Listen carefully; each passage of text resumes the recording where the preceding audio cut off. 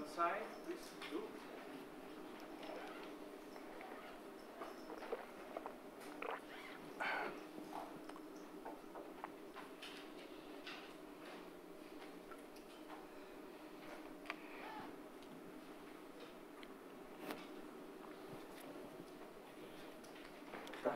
Okay.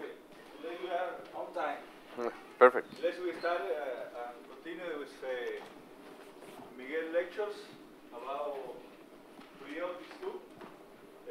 Of course, Miguel will be the chairman today, but I have to present you. I cannot chair myself. Okay? Yes.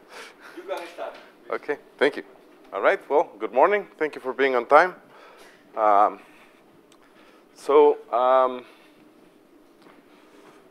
In this case, let me turn the lights on here. That's not good. Sorry, it will take me a few tries. No.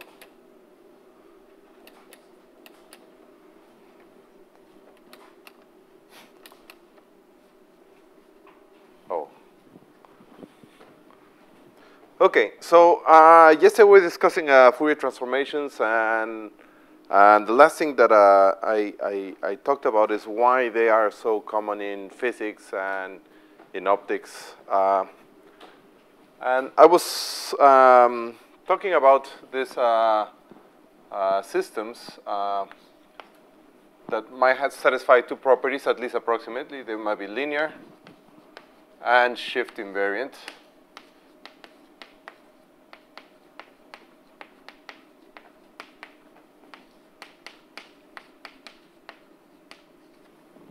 So if I have a system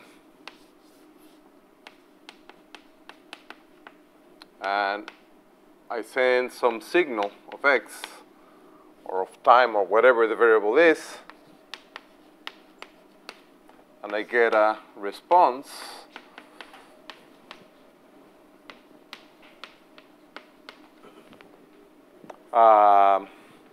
and again, I'm going to use this shorthand just so I don't draw that, make this system box very small, so I don't have to draw the big box all the time.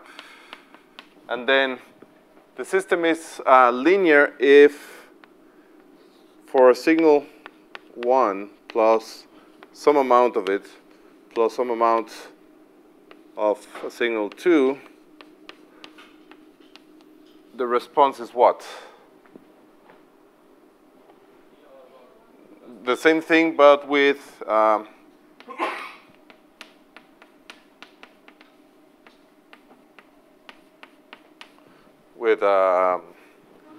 responses. So each signal has its own response. Each one is scaled in the same way.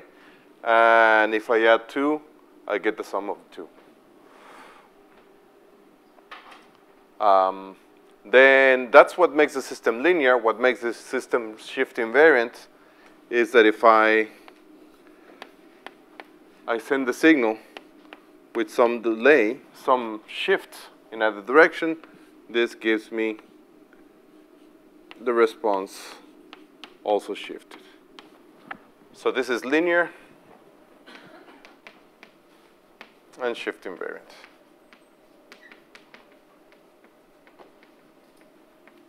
And as I mentioned last time, lots of systems are approximately linear and approximately shift invariant. So suppose that the system has this property. What about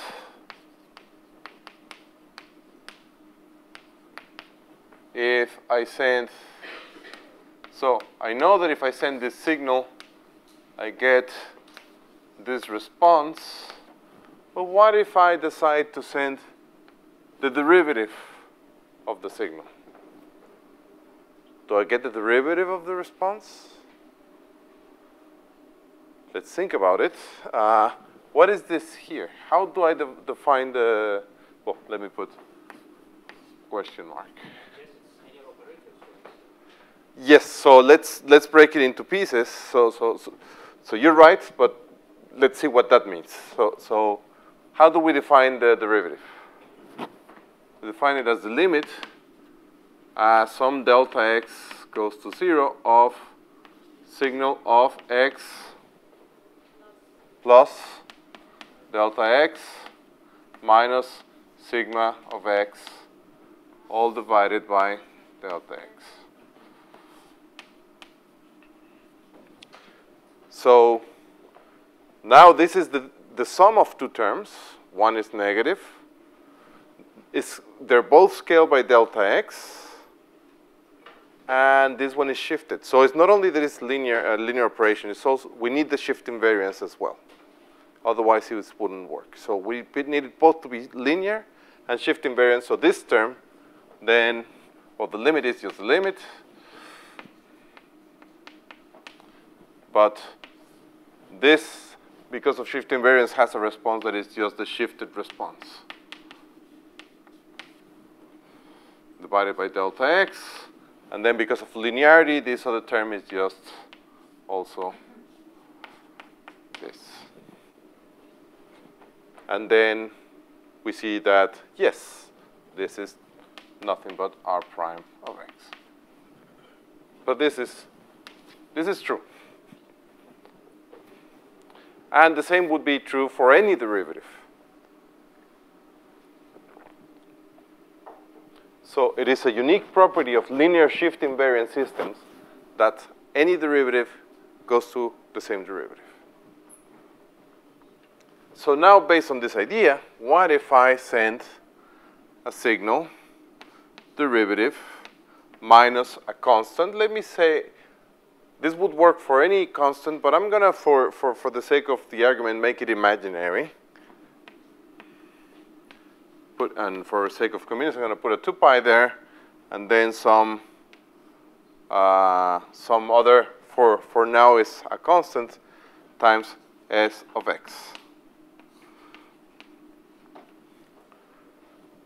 If I send this combination of things into the system, what do I get? Well, the system's linear, so I get the response to this, which is r prime. And then I get the response to this, which is a constant times this. So I just get minus I 2 pi nu r of x. Sure. But now I tell the system, I fooled you, because I'm going to choose my function s so that this is 0. I can always choose a function s so that that is equal to 0. And 0 has to go to 0. What function does this? S of x is equal to what? Some exponential. Exponential of this stuff, I 2 pi nu the variable, with some arbitrary amplitude. I know that 0 has to go in a linear shift invariant system to 0, which means that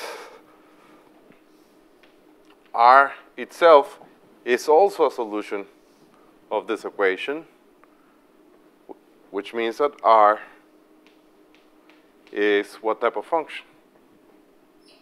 It's the same exponential with one possible difference. Sorry? The amplitude, yeah. So I'm going to say this is some other amplitude, R0 e to the I 2 pi nu x. So any exponential, imaginary exponential like this, goes to an exponential of the same form, maybe with a different amplitude. And for any nu, that is true. So exponentials play an important role in linear shift invariant systems. There's what sometimes we call the eigenfunctions. They are the functions that if you send into a linear shift invariant systems, they come out the same way with a different amplitude, maybe. That's clear?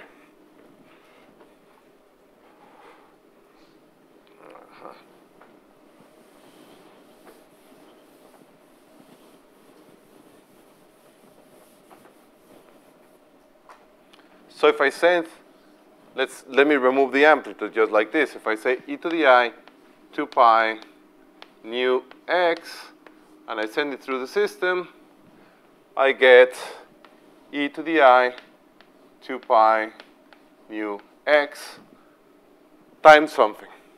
And I'm going to call that something h. And we don't know that this h is the same independently of what nu we have here. In the general case, it's not. We shouldn't assume that it is. So I'm going to say this h is therefore a function of nu. But it's independent of x. That's what is important. To the eyes of the system, the variable is x. Nu is just a constant to the eyes of the system. So an exponential goes to the same exponential with some scaling. That might depend on the frequency. So this is starting to smell like Fourier. Is that clear? So what if I don't have an exponential? So for a general signal of x, well, in general, this is not an exponential. Can we write it as a combination of exponentials? Sure, that's what the Fourier synthesis is. So I can write this by using Fourier theorem as simply this amplitude e to the I 2 pi mu x d nu. I can always express any function that is not too badly behaved, that is square integrable and has these properties as this superposition. And now if I send this through the system, what do I get out? So a sum goes to a sum because it's linear. What happens to this amplitude? This is a constant to the eyes of a system. It's not a function of x. It's just a weighting of each one of the exponentials, so that stays the same. But what happens to this exponential? This one picks up an extra mu e to the I 2 pi mu x d nu. But this is equal to r of x, the response, which is equal to the integral from minus infinity of the Fourier transform e to the I 2 pi mu x nu.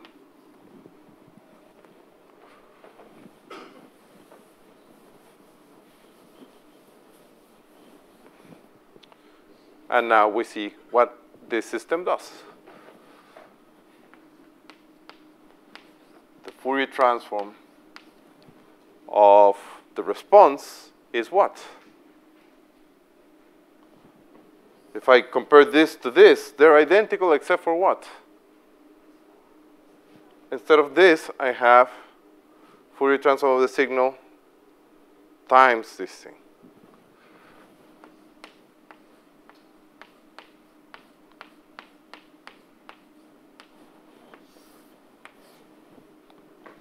So any linear shift invariant system, doesn't matter if it is a circuit, a mathematical formula, a beam propagating in space, a camera, a music, like a stereo, a music system.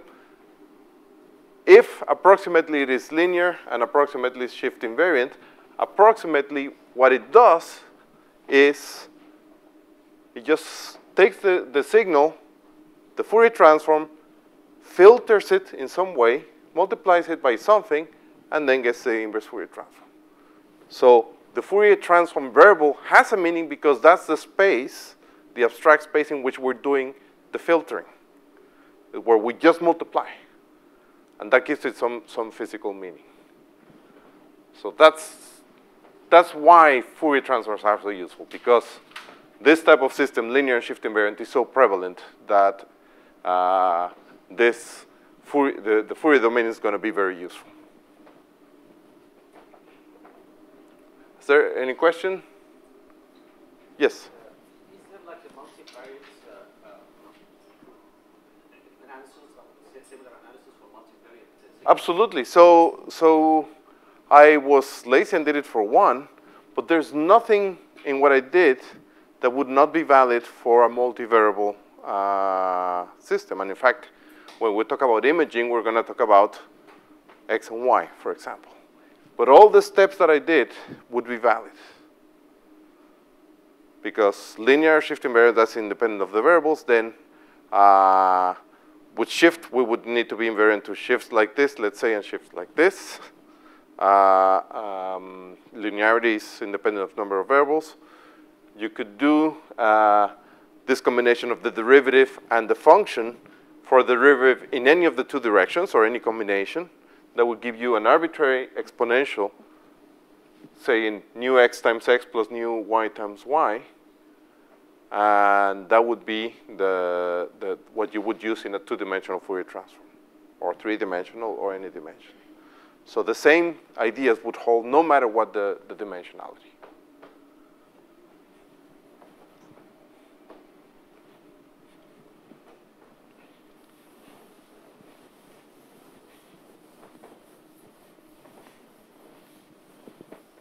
So this thing is called what? This function that multiplies things. Anyone knows the name? It's called a transfer function.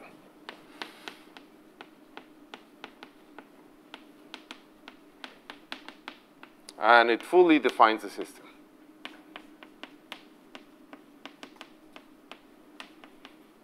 The linear shift invariant system.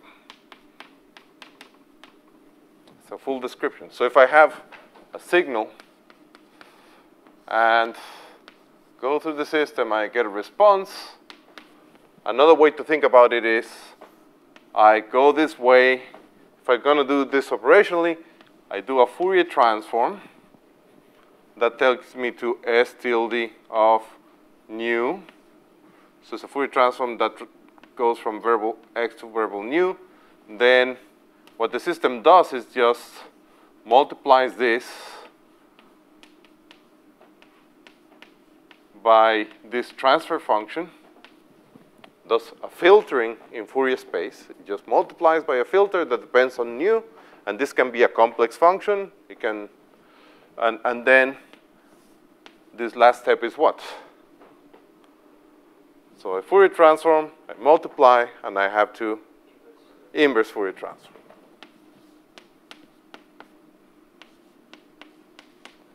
And that's what a linear shift invariant system does.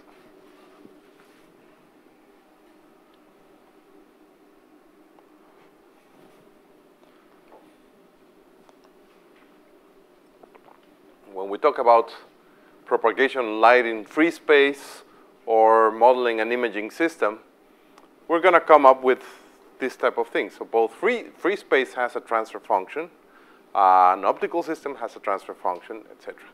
There's one part of the connection we're still missing, how to go from here to here directly without going down this way. Sometimes you want to do it that way, sometimes you don't. It doesn't matter, it's the same.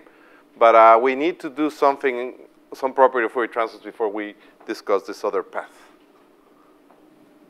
Okay. All right, so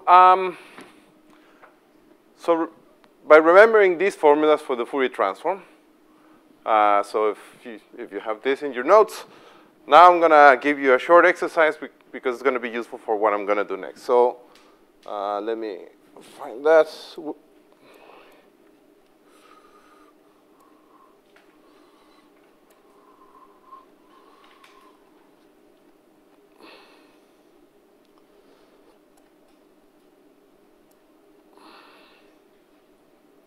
All right. So can you please calculate the Fourier transform of only 1, 3, and 6? The others we'll do later. So do the Fourier transform of delta function, of a rect function, and of a Gaussian. And I'll give you a few minutes. And if you don't finish, that's all right. I just want to use them for what I'm going to do next.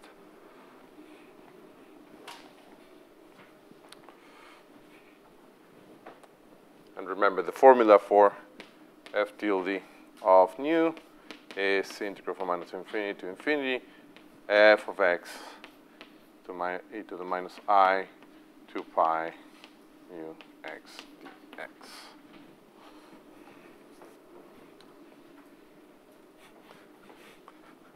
Do you want the curtains open or closed? Doesn't matter? Okay. Okay.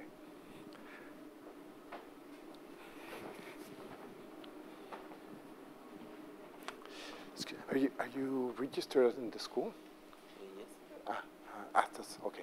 Es que creo que has llegado un poquito tarde y hay una lista que hemos estado firmando todos los días. ¿Sí la has firmado? Ya firmé.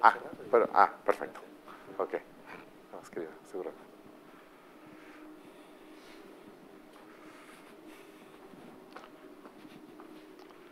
Is this one easy or hard?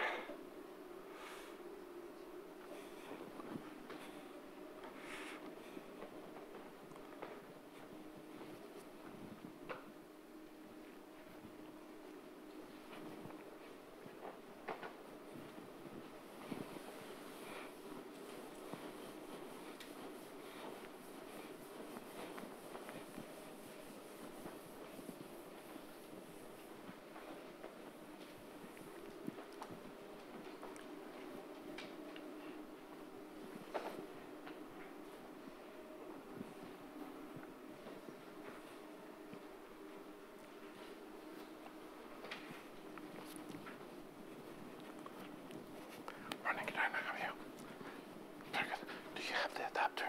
Yes. That's okay. I have another one now. No, please, I'm sorry. I was there in the lab with our... Don't worry. They have one here.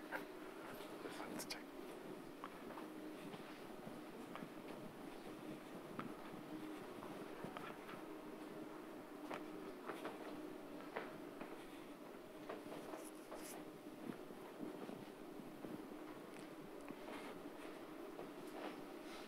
How many people have finished the first one?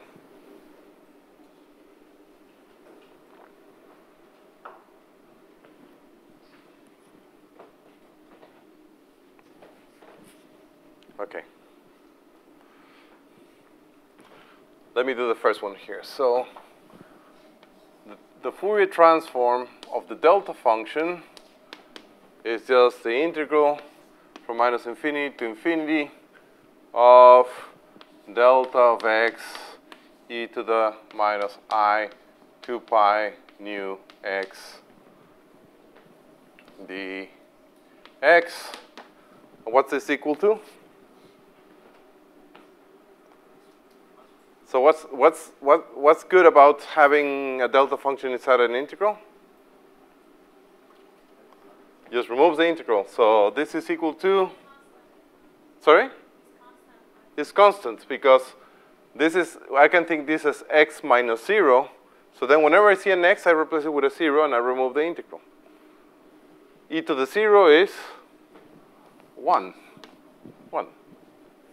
So the Fourier transform of a delta function is 1. And again, this is something that would make mathematicians nervous because this is not the type of function that is supposed to have a Fourier transform because its modulus square is not integral. But we physicists don't care much about that. We know what we mean. And this makes sense because then the inverse Fourier transform, if I, let's say, calculate the inverse Fourier transform of this, is precisely the formula that we gave for the delta function. If I have the integral minus infinity to infinity of 1 e to the I 2 pi nu x, the nu, this is exactly what we yesterday did. Well, 1 here doesn't matter. This is delta of x. So it makes sense.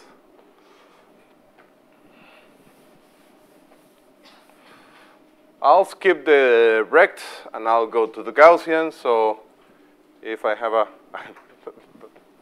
if I have a Gaussian, which is I'm going to do the simple Gaussian like this, e to the minus pi x squared, then g tilde of nu is the integral from minus infinity to infinity, e to the minus pi x squared, e to the minus I 2 pi nu x dx.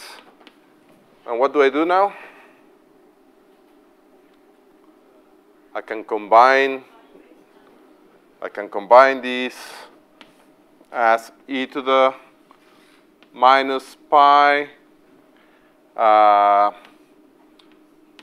x squared, and I'm going to do some factorization. So plus 2I nu x, I leave some room, dx. And why did I leave some room? Same trick as yesterday. This is square of something plus 2 times something times that something. It's asking to be, so I can put a I nu squared here, but I don't want to, I cannot just do that, so I have to cancel that by putting up e to the pi with the opposite sign here, I nu squared. And this whole thing is just x minus, not plus, I nu all squared. Minus infinity to infinity. And I can call this x prime. So this is equal to the integral of e to the minus pi x prime squared dx, and dx prime are related how? The same, because just a shift. And again, this is from minus infinity plus a little imaginary part to infinity plus a little imaginary part. I'm not going to worry much about those imaginary parts, small imaginary parts compared to infinity, times e to the, what is I squared? Minus pi nu squared. And what is this thing here? It's the integral of the Gaussian. So do we remember our little formula? This is so you say it's 1 because it's 2 pi divided by, if I had a 2, what is here? Well, that's a 2 pi. So for this particular one is 1. So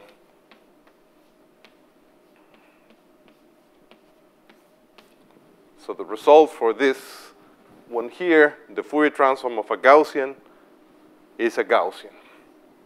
And that's a very important result because Gaussians show up everywhere in physics and in optics. And if we use this convention of the Fourier transform and this type of Gaussian, then it's identical. We just change the variables.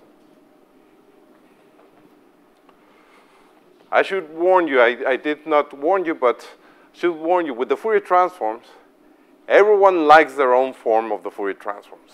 Depending what course I'm teaching, I use a different form. Here I'm saying nu x with a minus sign here to go in the Fourier transform. Some people like using plus and then minus for the inverse. Some people don't like putting the 2 pi here. And then you have to put a normalization in front. And there's all possible combinations of these things. So you just have to be aware that if you see something that's slightly different, well, it's because for whatever reason, for that physical context, people do something different. But it's nothing fundamental. It's just a small difference. Okay.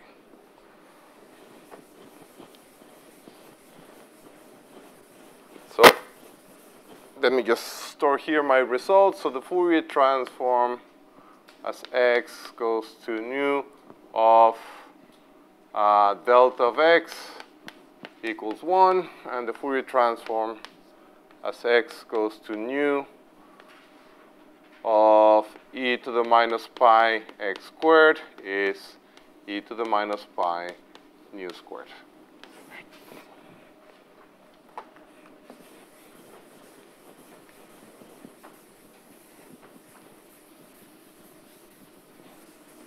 Oops, I didn't want to erase that yet.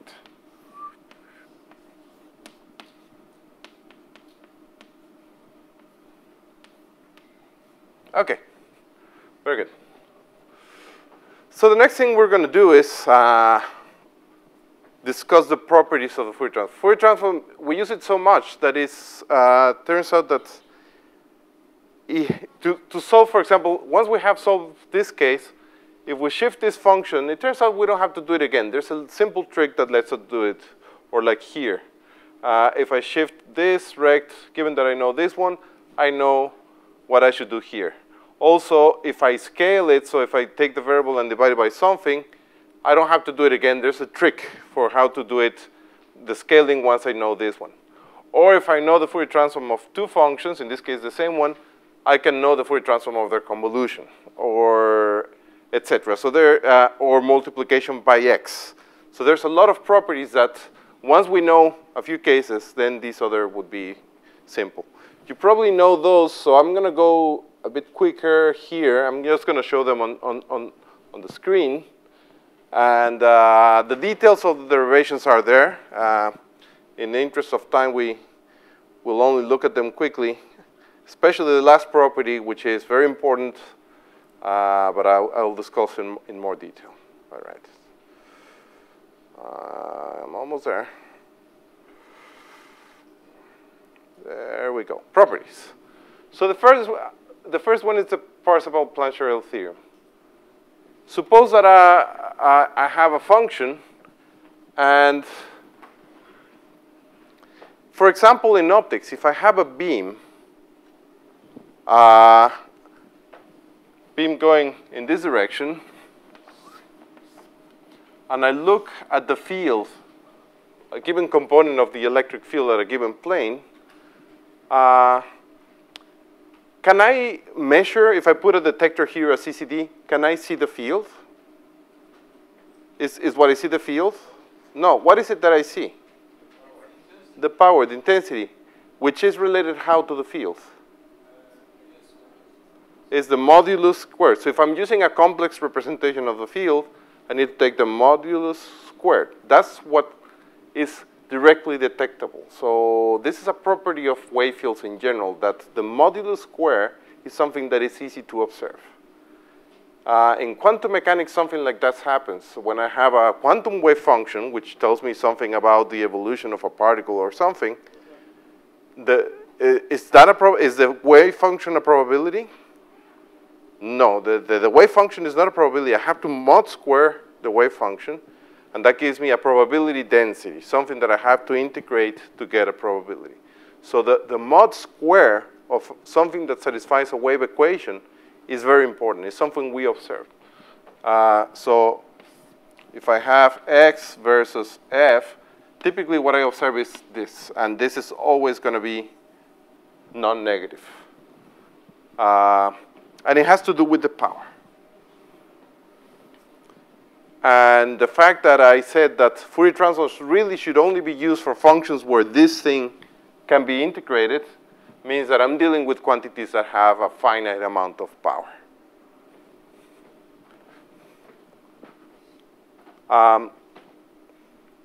This property then tells me something interesting. So I start with the integral of the mod square. Well, the mod square is, of course, the function times its complex conjugate. Now, I can take the function and say I can write it in terms of the inverse Fourier transform. Is this too small? Should I make it bigger? Okay. I can write it in terms of the inverse Fourier transform. I substitute that here. Then what is the next step usually when I substitute an integral inside of another integral? You reverse the order. So I reverse, I pull out the integral in u, I pull inside the integral in x, and then I notice, wait a minute, this is a star here, and this looks like the inverse Fourier transform, but it's missing a minus here. Well, I can fix those two things by putting brackets, factoring out a star, and now this is a minus, and then I say, oh, this is a Fourier transform. Once I do that, then I have f tilde times f tilde star. That's the mod square of f tilde. And I get this nice property that the integral of the area under this, if I do the same thing with the Fourier transform, so I have f tilde, and again, f tilde directly is not observable, but f tilde mod square is observable. Let's say this looks very different, but what is the same? The area. This area has to be the same as this area, and this extends to any number of dimensions as well. All these or several of these properties are going to have some nice physical interpretations. And to do that, let me talk about one of many applications of Fourier transforms in optics. If I have a field, some field distribution here, and I want to find the Fourier transform here, what optical element can I use that does something like a Fourier transform? A lens. So many of you know that a lens does something very similar to a Fourier transform. So I can put a lens. I assume the lens is infinite, is thin, so all sorts of approximations.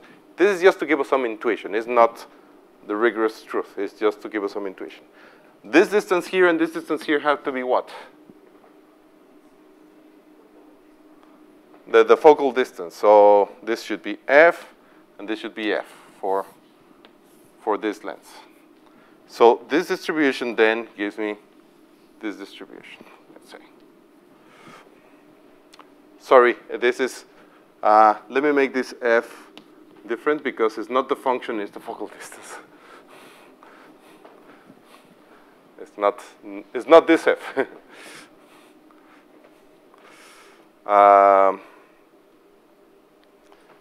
So if I have f here, I have f tilde here. So what is Parsable's theorem telling me physically here? What is the physical meaning in this context? The conservation of energy. All the power that I have here is going here because I'm using the approximation that my lens is completely transparent, is infinite in extent, and no light is escaping it. So it's not filtering out any amount of light. All the light from here traveling this direction is making it here. So there's no power loss. The power here has to be the same as the power here. It's a simple interpretation.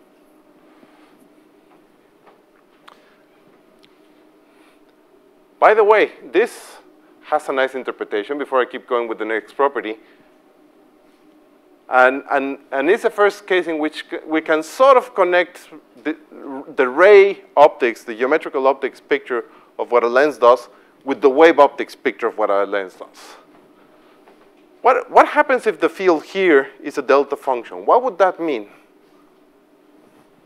Suppose that my field at this plane is a delta function. What does that mean? It's a very bright point. That means there's no light anywhere, a lot of light here, no light here. So if the distribution of light here is a delta function, that means dark, dark, dark, dark, really bright, dark, dark, dark, dark. So I have a lot of light here. What would the rays of light do there? They emanate from that point.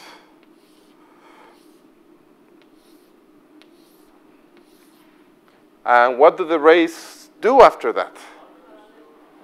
They go like this. So what's their phase here? The phase of one ray versus the other is the same because they're parallel. So the field here is how? It's constant. It's the same field. This is distributing nicely all the energy into all these points.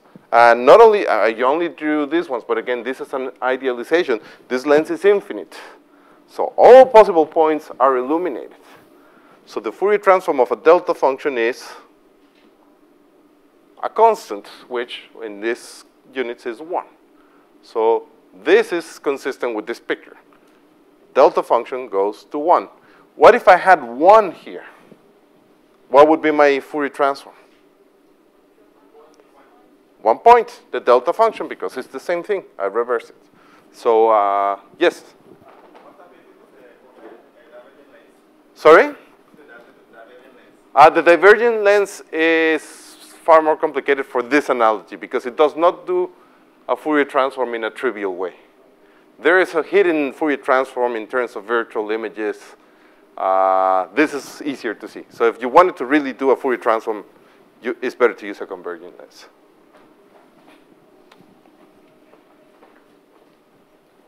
Okay. Is this theorem generalizable to any norm Q in Q norm? No, it has to be just the L2 norm with uniform weight. Yeah. Yeah, that's a property of Fourier transforms. Yeah.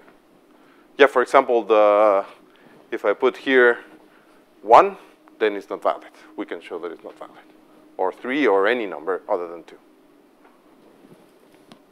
Yes. What does mean the second one physically? This one Yeah. means that if I have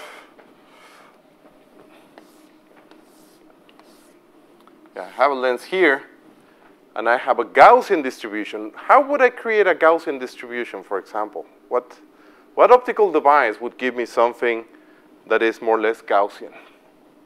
Do I have one here? Laser pointer, for example. Although that's very wide. But if I were to focus it down, it will give me a small Gaussian here. And notice that this is not any Gaussian, it's a very specific Gaussian. So it's a very specific Gaussian that is Gaussian here, and this is gonna expand, and then this lens is gonna refocus it into a Gaussian of the same size. But it has to be the right size. That's why this is not true for any Gaussian. It's only for this particular Gaussian.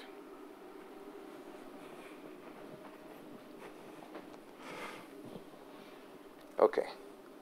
So that's the first property. The second property is the shift phase property, so-called. So suppose that I know the Fourier transform of f.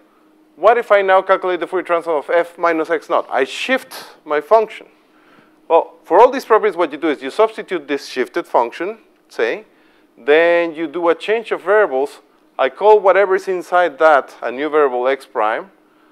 So I do that change of variables, so now this f of x prime, but this x now becomes x0 plus prime, x prime plus x0. The x0 part I can pull out of the integral. And this is now the Fourier transform of f. So I have the Fourier transform of f times a linear phase. So if I know the Fourier transform of f of x, then shifting the function just causes a phase of the result. And let's see what that means over there. And I think I have colors, which is good. Grab a few. For example, for the delta function, what if I shift my delta function? So now the bright part is here. What would the rays do in this case? They go in all directions again.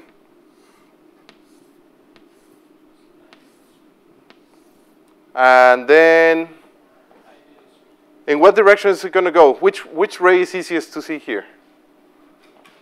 The one that goes through the center of the lens, as Humberto was telling us. That one, what happens to it? Goes straight. And all the other ones go in what direction? Parallel, because we're in the back focal plane. So they all go like this.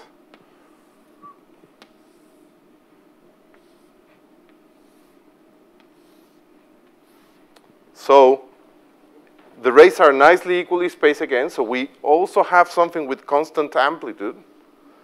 But because the rays are going at an angle, that means that the wavefronts are tilted. And the phase increases or decreases in this case as we go down. That is, we're multiplying the answer by a linear phase, which is exactly what this tells us. And the more we shift it, the more rapidly that linear phase oscillates. So again, this property has a nice geometrical meaning over there.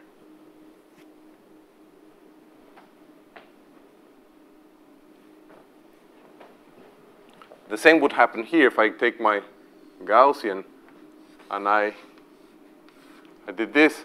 It would get focused down here. It would be the same Gaussian, but because it's tilted now, it has a linear phase.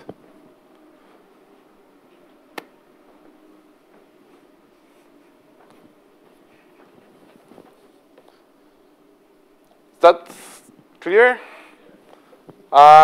So we do that. There's the opposite rule, which is if I know the Fourier transform of a function, now what happens if I have a function times a linear phase, and I take the Fourier transform of that? You can just substitute that mathematically, and you find that it's simply the shifted Fourier transform. So what would that correspond to in this case? If I have, let's say, the opposite case where I have the parallel rays and they're going at a given direction, it's going to shift my delta function on here. Or if I have this beam and it's like this, but I have a linear phase, which means that it's going to propagating in some direction, then it's going to shift it in here. So a linear phase on one side is a shift in the other, and the other way around.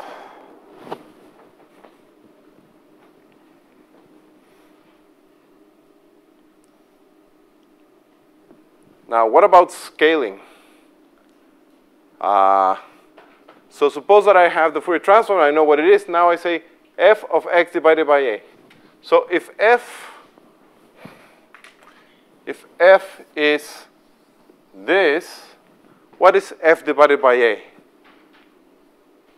Let's say a equals 2. Is it wider or narrower? Has to be wider because the argument has to be twice as big to cancel that 2.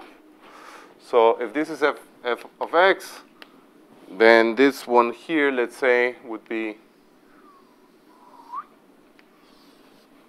f of x divided by 2, let's say. So this function gets wider. So if I take any f of x and I scale it, squeeze it or stretch it, then we can find, again, by substituting here, then I call this new thing inside x prime. I do a change of variables. Now x is a x prime, so dx is a dx prime. And I do the change of variables, and this a comes out of the integral like this, and it comes in here. And what I get essentially is a factor of a times the Fourier transform of a times nu. So if the a was downstairs here, it is upstairs here. So what does that tell us about the Fourier transform? If I stretch this function, then what happens to the Fourier transform? It also stretches. So if I stretch the original function, the Fourier transform squeezes it. What about this amplitude here? So what this is telling me is if I start with something like this, and I go to something like, let's say this, well, no, that doesn't satisfy Parseval. I go something like this, then if I were to stretch this one, make it bigger, then this has to go to something that is narrower and taller. Why taller? To preserve the norm because of Parseval's theorem. The area over this and this has to be the same if these are the norm squares. So if you stretch something, you squeeze the opposite. What would that tell us in these examples here?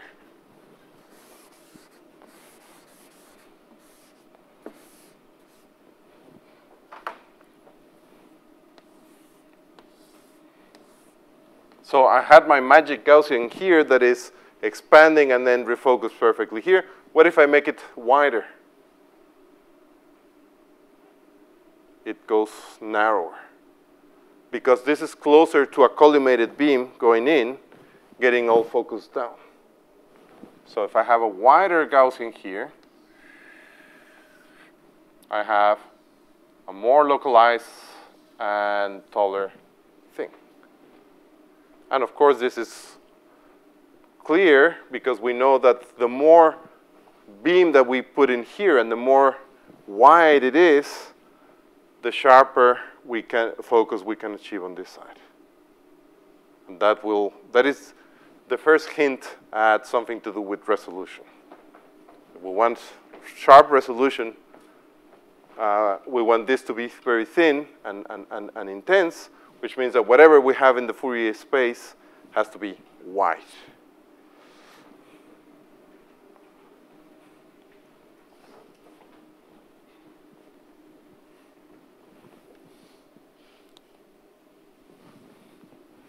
Okay. Now this one is not so easy to see in this picture, but it's very useful. It turns out that if I know the function and its Fourier transform, then the derivative is easy to calculate because I can just substitute the derivative. And then there's this trick that you learn at some point when you were at the university, which is called integration by parts, which lets you remove derivatives from something inside of an integral, one part, and give it to another part. If you use that trick of integration by parts, I won't go through the details, you find that the Fourier transform of the derivative is just the Fourier transform of the function times I 2 pi nu. So this is very nice because by doing a Fourier transform, you go from taking a derivative, which is a harder operation, to just multiplying by the variable and a constant. And you can do this any number of times. If I have the Fourier transform of the nth derivative of a function, this is just this constant I 2 pi times nu all to the n times the function. This is very useful when solving differential equations, some types of differential equations, because you have an expression with different types of derivatives of the function, and if all the coefficients are constant and the range of integration is minus infinity to infinity, you can do Fourier transform of the whole equation, and all your derivatives become multiplication. Then you can solve this algebraically, and then you just take an inverse Fourier transform. So it's really convenient. Now, just for the sake of, just because it's fun, might not be useful, but it's fun, I'm going to mention the following idea. So suppose that you want to take the derivative of a function in the computer. There's an easy way we will see later to do Fourier transforms once you have a numerical function. So a way to do the derivative is then how? I can take the Fourier transform, multiply by this, an inverse Fourier transform. If I want to do the second derivative, two derivatives, I can take the Fourier transform, multiply by this squared, and then they take this, the inverse Fourier transform. So I can do the nth derivative is the inverse Fourier transform of I 2 pi nu to the n times the Fourier transform of x. So this is a way to do derivatives, in a way, in the computer. Can I calculate the half derivative?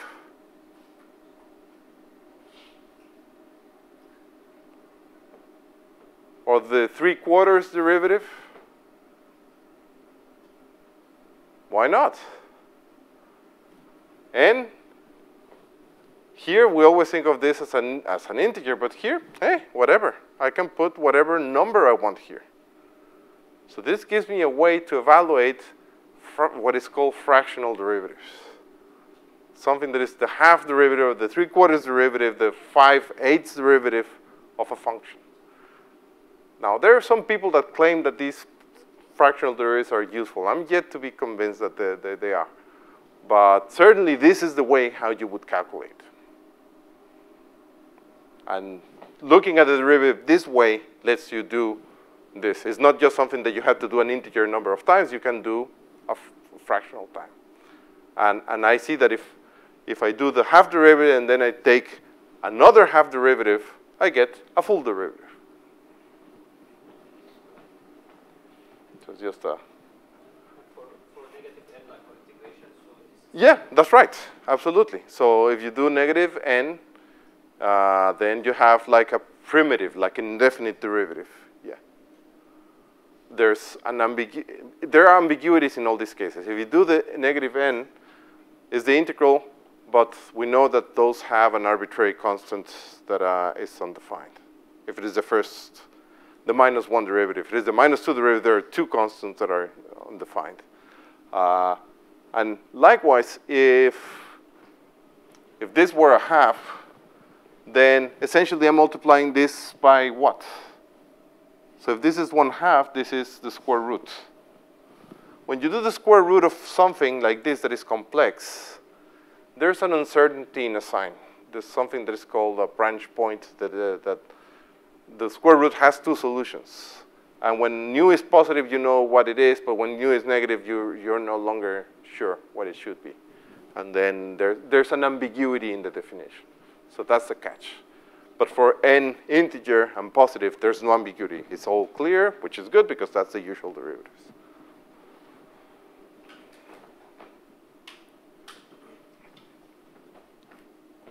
Okay.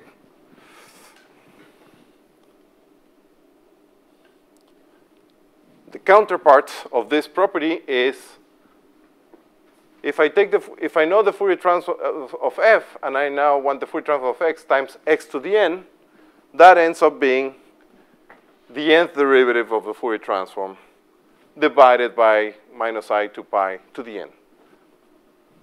So it is similar. That's going from a now if you multiply, it goes to a derivative. So this is not as useful. This makes your life harder in a way, but it's a property. This one is extremely useful and extremely relevant to something we're doing here. We talked about this convolution yesterday, this blurring of a function by another function. What is the Fourier transform of the convolution of two functions? Well, I just substitute the convolution inside of the formula for the Fourier transform. I change order of integration, so I pull out the f from one of the integrals. Then I recognize this is the Fourier transform of shifted g. So this is just the Fourier transform of g times a linear phase. I put that in, reorganize. This is the Fourier transform of f. And what I find is that this is just the product of the Fourier transforms. So the Fourier transform of the convolution of two functions is the product of the Fourier transforms. Remember that we showed that contrary to our intuition, convolution is commutative. You can, f star g is the same as g star f. In terms of the Fourier transform, now it's trivial to see it as the case, because once we go to the Fourier transform, we have the product, f tilde times g tilde. That, of course, we can reverse. So it is clear that this is true.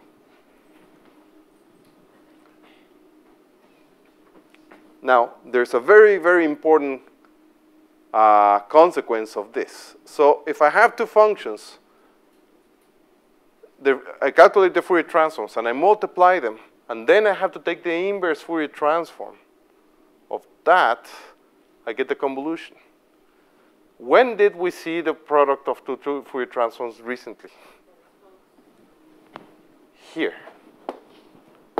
So we have the transfer function, which is something in Fourier transform space, times the Fourier transform of the signal.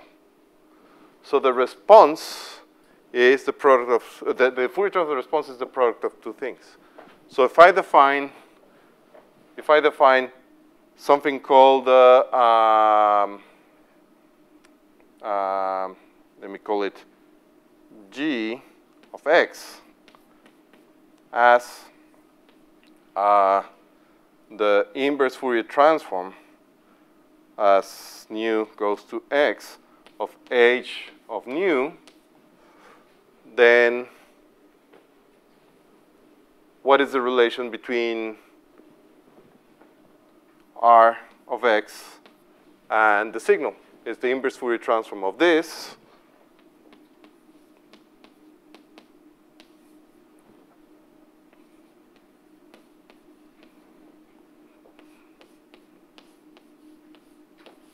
Which is the same as what?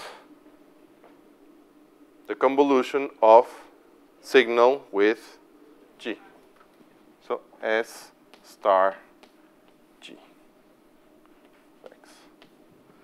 This thing here is called the impulse response. Yes? The property? Yeah. The derivation of the property or how that connects to this? Okay. So we know that if I have the Fourier transform of f star g is f tilde star.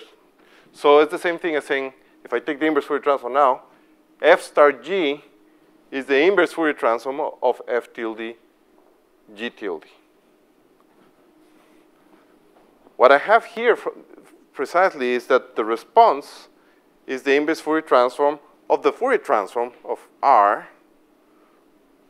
of this. So if I take the inverse Fourier transform of this, I get the response. But this is this. So I just wrote S tilde times H. But that property tells me the inverse Fourier transform of a product is a convolution. So I have the convolution of the inverse Fourier transform of this with the inverse Fourier transform of this. So what that tells me is that the way directly to go here is saying that this is a convolution with this thing called the impulse response. In other words, any shift invariant linear system blurs. That's all it does. Whatever the system is, doesn't matter if it is an electronic circuit, if it is light propagation in free space, it's a camera, what it does, it blurs. And it has its very own characteristic blur, which is its impulse response. It's a property of the system. So what the system does is it has its blur that it likes, and whatever you give it, it blurs it with that. Which is the same thing as takes the Fourier transform, multiplies by its transfer function, inverse Fourier transform. It's the same thing. So it's always a blurring. That's why this convolution is so important, because all these systems, all they do is a convolution with their characteristic impulse response. They blur. It's always a blurring. Why is this called the impulse response?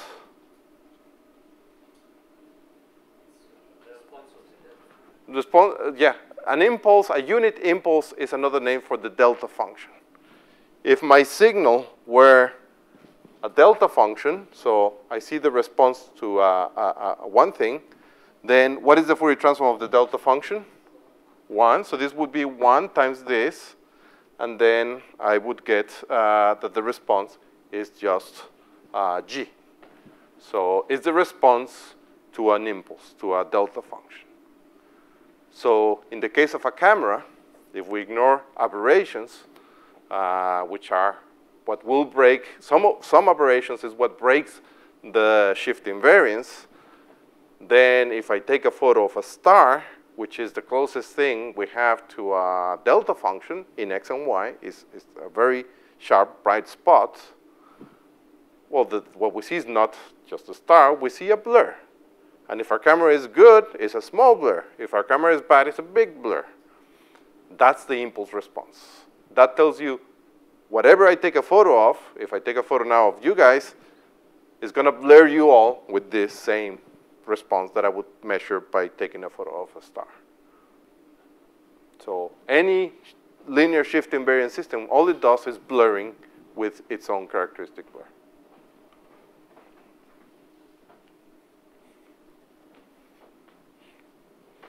So when we do later today the physical optics lecture, well, I don't know if we'll get to that tonight or tomorrow, we'll see what is the transfer function and the impulse response of free space, simply of free space propagation. Is that fairly clear? Okay. let's keep going down. And this one also has its counterpart. If I take the Fourier transform of a product, I get the convolution in Fourier space. So it goes both ways. And the proof is similar. All right, so this gives us good, because I want to spend some time on this one. So most books on Fourier transforms finish here. They might have one or two more. But there's another property that I'm going to spend some time discussing that unfortunately many courses or many books skip, and that students learn if they're physics students in a quantum mechanics course. And then there's this misconception that this is a property of quantum mechanics. And it's a property of Fourier transforms. And that has to do with this space bandwidth product or the uncertainty relation, which turns out to be the uncertainty principle of quantum mechanics. So the derivation, I'm going to skip. You have access to these notes. It goes for 1, 2, 3, 4 pages. But what is important is that when you do this in a quantum mechanics course, if you're a physics student, by then your professors have introduced all this notation of the operators and the commutators and the brass and the kets and all this, and you do it with that in a very elegant and compact way, but we tend to think, oh, this is quantum, this is inherently quantum. What these operators and commutators and all these things are shorthand. It's linear algebra, it's not quantum. It's a shorthand that was invented by quantum people to describe these things, but you can do classical optics, acoustics, whatever, using the same notation. It's just a way of writing things in a short way. As I like to tell students, the fact that you see an operator and a bracket or a ket or a commutator doesn't mean that what you're looking is quantum. The people that invented quantum mechanics, many spoke German. That doesn't mean that when you hear German, they're talking about quantum mechanics.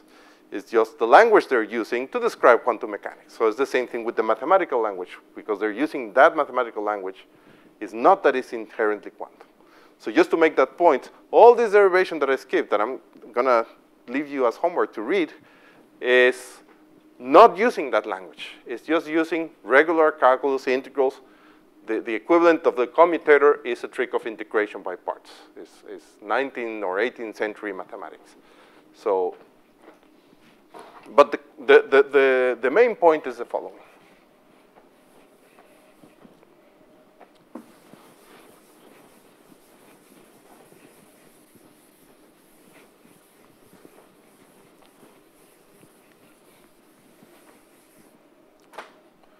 As I mentioned before, if I have some physical distribution, let's say F, what I observe is not, if this is an optical field, is not the field itself, it's the modulus squared. That's like the power or the probability density or something. I have something, I don't know, something like this. And then in the Fourier space, it's the same thing. I cannot observe F tilde directly. Usually what I observe is the mod square of this. And this might look somehow different. Let me make it something like that. Is my drawing correct or not? So what should be the same on both spaces? The area. Well, of course, they have different units, so I can always say that I'm scaling it. But sure, the area should be the same. That's what Parsifal's theorem tells me. Now, how would you distinguish something like this from, let's say, something like this? Oftentimes, we're interested in the centroid of a distribution. Sorry. And also in the width of a distribution. How would I define the centroid? Well, I give the mathematical formulas there, but it is like the center of mass. Imagine that this F squared determines the mass density of a linear distribution, like a stick, that is heavier at some bits than others, and then you look for the place where you can balance that stick on your finger, and it doesn't go one way or the other. It's a nice demonstration. I don't know if there's, see if this works. It's more dramatic with something asymmetric, but if, try this with a broom at home. So how do I find the center of this? Here is symmetric, this is very easy. I just go to the center. But if it were asymmetric, you just do this very slowly. And it always goes to the center of mass. Even if the object is very asymmetric, because as soon as you move something and it's heavier on this side, there's more friction on this side than this, and then this hand moves. And it balances out. You always get to the center of mass. So that is what this center of mass here would be, the centroid.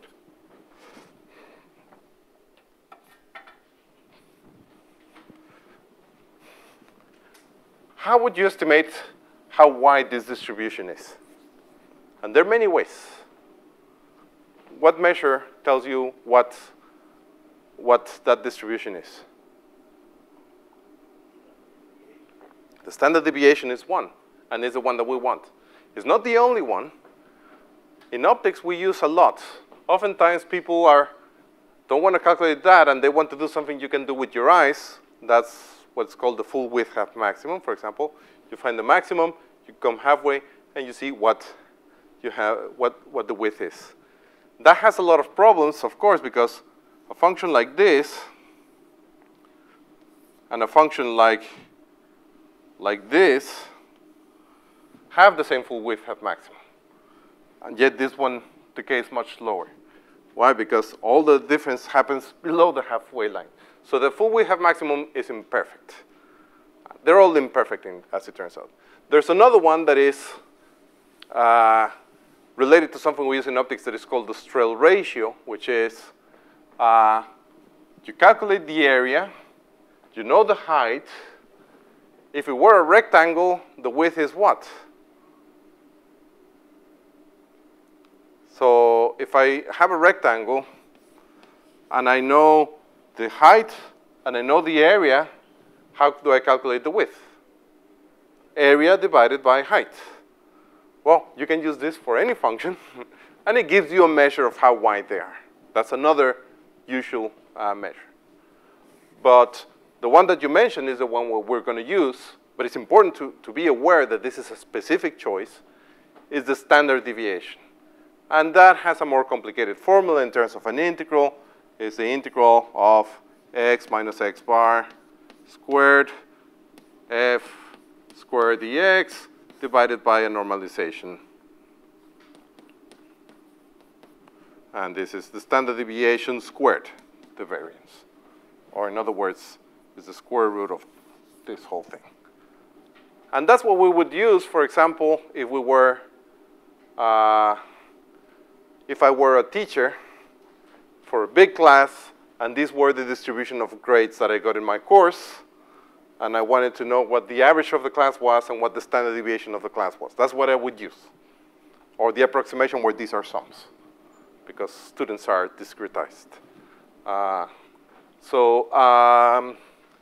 This is what we're going to use. So there's a delta x here, which tells me how wide this is. But there's also a delta nu here that tells me how wide this is. So this, well, actually, it's sort of like a half width. So delta x, and this is delta nu. Defined in the same way, but in terms of the Fourier transform. What this uncertainty relation tells me after a long derivation is that delta x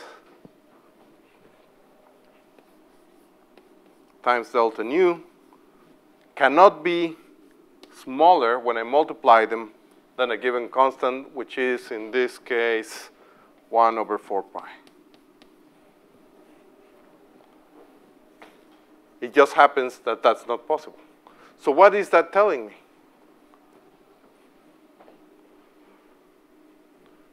If I make this function thinner, that one has to be wider. And there's no function that can be thin here and thin there. It's also shown in the notes, I seem to recall, that the function that does best at being thin here and there with this particular measure at the same time is a Gaussian, our old friend the Gaussian. Is the one that does best. Is the one that, for which this is equal. For all the other functions, it is greater than that. So again, if this course was 1 week longer, I would do all the math, but we don't have the time. So, so this is very interesting. This tells me that I cannot have a function in one space with a given width and in the other space with the other width. And this has all sorts of physical implications in all the in different fields depending on what we're doing. Yes? Does X bar divide the area into half? Sorry?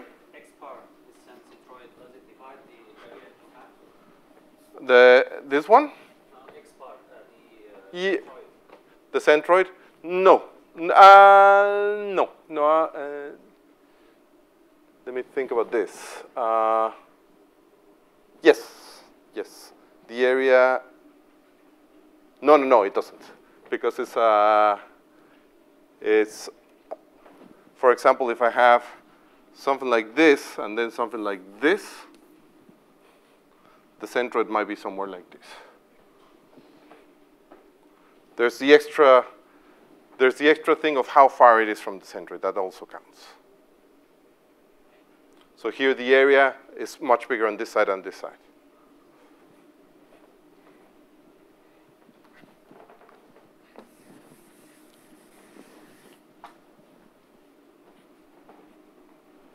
So if you had a stick with very light, but with a mass here, and with another mass that is 5 times bigger here, you wouldn't have to put one of the masses on top of your fingers to have this balance. You would go somewhere in between, and a ratio proportional to the ratio of the masses.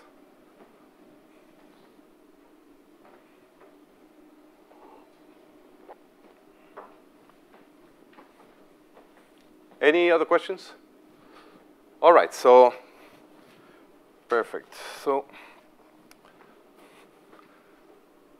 So let's think of what this does in different areas of physics. In optics, for example, I'm going to come back to this later, but I know that if I have this lens here, what is this telling me? If I want something very thin here, I need something wide here. The thinner I want it there, the wider I want it here. And this has to do with resolution.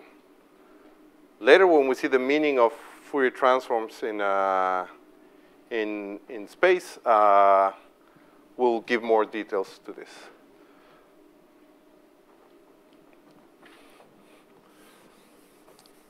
In quantum mechanics,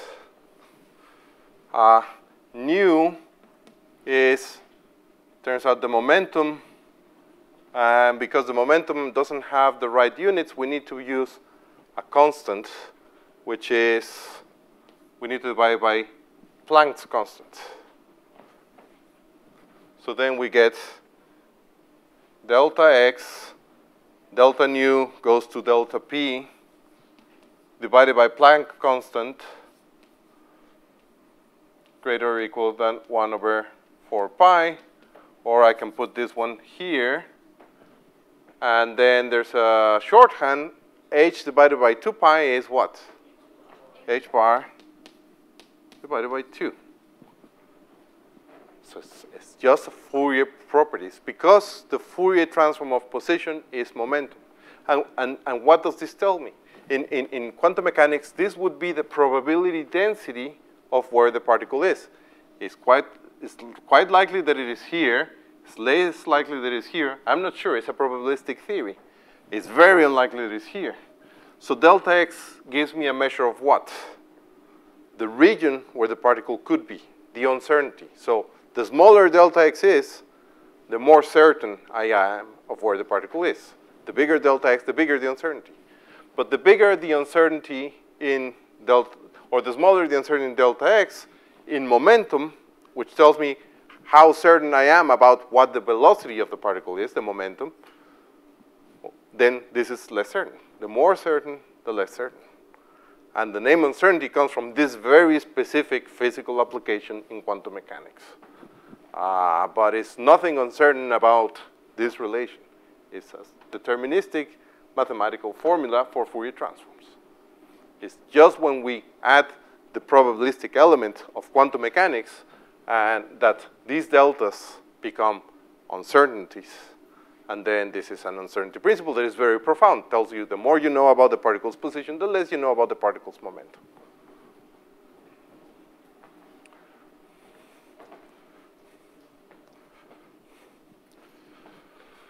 Okay, so is that clear? So let me finish with music. So normally I would like to have longer to do this, but try to do it in 8 minutes.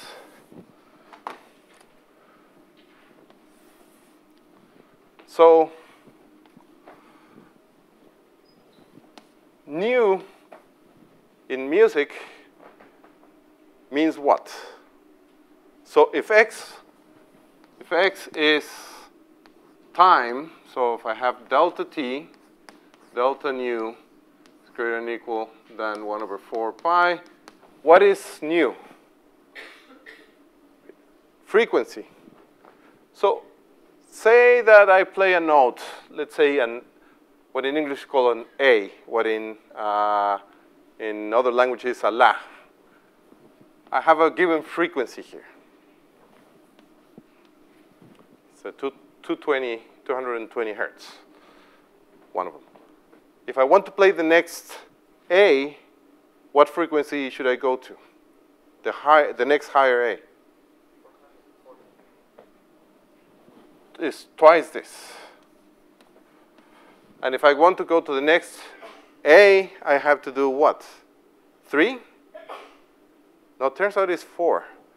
You have to double the frequencies to go to the next octave. It's a logarithmic scale. So the next A would be at 4. So that means that the frequencies for the notes that are equally spaced in the keyboard are spaced logarithmically. And it turns out that to go from A to A, how many keys do I have to skip, at least in the modern Western scale? How many keys do I have to go from an A to the next A? It's 12. 12. How many frets do I need to skip on a guitar from an A to an A? It's 12. And in fact, the scaling here is very similar to the scaling of the frets of a guitar.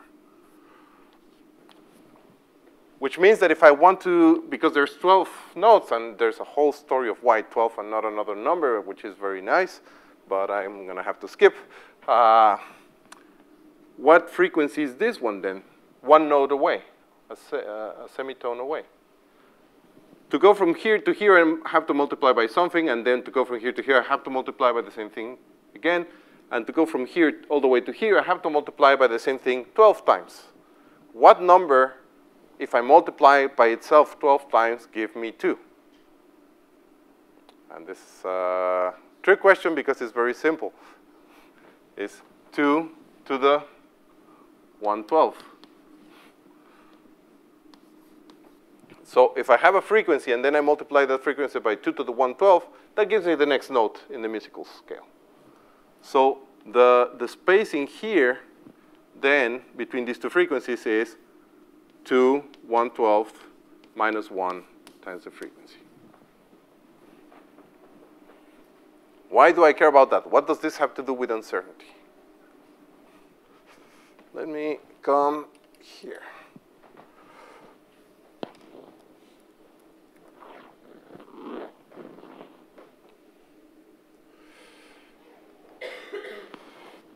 Okay, so this scale looks like that. That's the natural scaling of the frequencies. And suppose that I play a note, and I'm going to play a note here, one of these notes, and I hope this is not too loud. So that's an A. That would live here. But in that case, delta t tells me about what for a given note? So if I have in the time domain the note, what does delta t correspond to? The duration of the note, how long I play it for. So a long note has a long delta t. A short note has a short delta t. So it's the uncertainty in that is when the note happens. So if I have a finite note, that means that I have a finite delta t, and delta nu is going to be also something, some number. It's not going to be 0. It's going to be something. So I cannot have just a delta here. I have a frequency distribution for my note here. If I make my note shorter, what happens to this? It gets wider. And if I keep making it shorter and shorter and shorter, what's going to happen to this note? It's going to start being so wide that I can no longer call it a note. It's invading the neighbors. It's not really just an A. It's a mixture of a bunch of things that goes to the next note. So I can calculate, by using the uncertainty principle, how short my note has to be before it is no longer a note. And I'm going to skip the calculations, but I'll just show you here. So now what I'm going to do is, that note, I'm going to put a Gaussian envelope, because I know that Gaussians are the best for this. So now it's the same notes. Instead of having this, I have this. So it comes and goes. I can make my note shorter.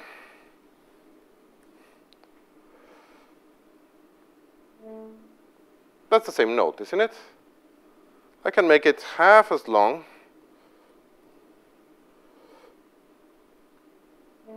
That's the same note. It's just shorter. And when I write musical notation, I can make my note as short as I want. Now, this calculation here, which I don't have time to do, but you can see the 2 to the 112, minus 1, the 4 pi, etc., and the frequency. This tells me how short my note will be before I start invading significantly the other notes. So it's about 0.01. So it's about 5 times smaller than I have it now. Let's see. Let me make this 0.02, twice as big as the minimum uncertainty. So is this the same note? Yeah, more or less. If I go to 0.01, then I should be starting to get into trouble. To see that I got into trouble, let me go half of that. And someone in Skype just came in. So this is definitely below that. So remember the note. And I'm going to play the short note. Is that the note? It is not. I cannot call it a note. It's so wide in frequency that it's not the note. So this is the uncertainty principle for sound. It's just telling you that you cannot make a note arbitrarily short and still call it a note. Now notice that this expression is proportional to the basic frequency. Where is it? Nu. That means if I went to a higher frequency, because what matters is the ratio between nu and nu. So if I go a higher frequency, I have more space. So I can make my note shorter and still hear it as a note, because the spacing gets bigger and bigger and bigger here. That means that I can afford to make notes shorter when they're at higher frequencies. Most people are right-handed or left-handed? Right-handed. And when we play the piano, what hand can move faster? The right. And the right is playing what notes? The ones with the higher frequency. Because we can play higher frequencies and still follow this with our ears. When you picture a very fast and virtuoso, let's say, guitar player, say an electric guitar player, and they're playing something really fast, are they playing here or are they playing here? They're always playing here in the very high pitched notes. Or when you, same with a violin player, when they're playing the really fast things, they go like this. We can hear better melodies that are fast if they're high pitch. Bass players that I know that are stand-up bass, which is an instrument without frets, so it's one that you have to hit the right note and with your ear, tell me that if you're really good and you play really fast, it doesn't matter if you hit the note, no one notices. That's because we're at low frequencies and you don't have, the ears don't have the resolution because of this uncertainty relation to tell those notes. Let me see if this works. I haven't used this in a while. So I coded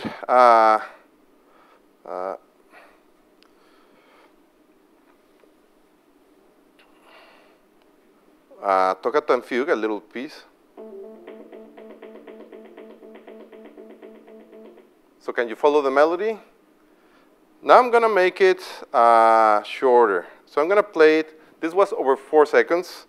I'm going to make it over 2 seconds.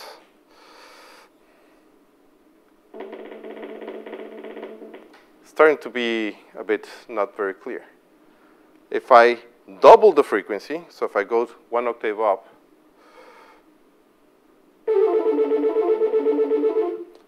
that's very loud. But you can follow the melody, can't you? Much better. So you can follow fast successions of notes much better when they're at high frequencies. That's fully consistent with the uncertainty principle picture. So, or the uncertainty relation, I should say. I like making the distinction between the uncertainty relation, which is a mathematical property of Fourier transforms, and the uncertainty principle, which is a very physical, particular property of quantum mechanics. But they're both part of the same relation of Fourier transforms. Okay, so the thing that I didn't cover that I will start next time is just very quickly generalizing this to 2 dimensions because we will need it for resolution.